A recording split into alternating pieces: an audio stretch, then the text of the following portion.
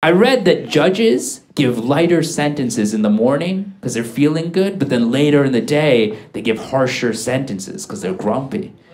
You think that happens at heaven? Like if you die in the morning, the guy's chipper. He's like, all right. It says here, yeah, you went to church every Christmas.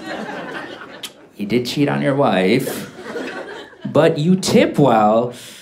Get in here, get in here. By the evening, he's grumpy. He's like, what's your name, huh? Caitlin? And you spell it with a K and two N's, you're going to hell.